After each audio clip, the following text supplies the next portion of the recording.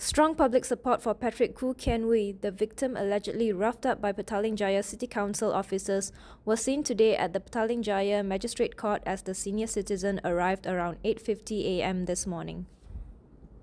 Members of the community were seen gathered in solidarity to rally behind the 69-year-old. I am a community member of Petaling Jaya. You can speak louder, it's fine. I, like many other community members in residential areas, are a little disturbed by what has recently happened.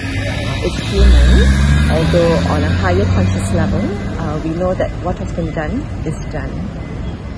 The more important questions I think we should be asking is what will be done next. And some of these may perhaps be a very inclusive program that addresses all levels. A very inclusive program? That includes all members of the community, from the authorities to residentials, to activists, to just simple dog and cat owners. It is a very complex situation, actually, if you look at it overall, but with everyone's participation and addressed at every singular level, we can then collectively come together as one human race, because we're all actually essentially looking for the same needs, the same requirements, the same place of empathy, and the need for love and affection. It's just that the way we demonstrate it is different. So the authorities in this case, they think that they're doing their job and being accountable for what they do.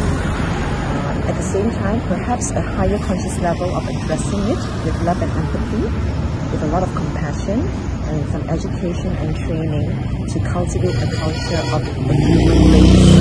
They can then do their job as well, but without having to inflict pain on community members. I think this is a whole big issue that comes from top down, honestly.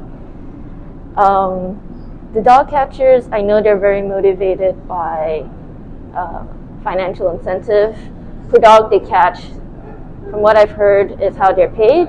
So they're highly incentivized to pick up dogs for that purpose and sort of in any way necessary, right, just to make their income.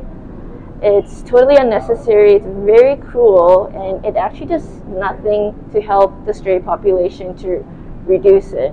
In countries such as the Netherlands, they've eliminated the stray problem without using this sort of draconian methods. You know, we should be looking at systems that do work and do reduce harm towards animals rather than the route that we're taking out, because clearly it's not working. Dogs are getting hurt, cats are getting hurt, and also now people are getting hurt. Yeah. Yes, these for all the animals, and also what has happened is wrong. There's no right to it. There's no trying to prove that justice has been done. It's just plain wrong, and it's shown in the video. I don't know how else can one make this to make logic out of what has happened here.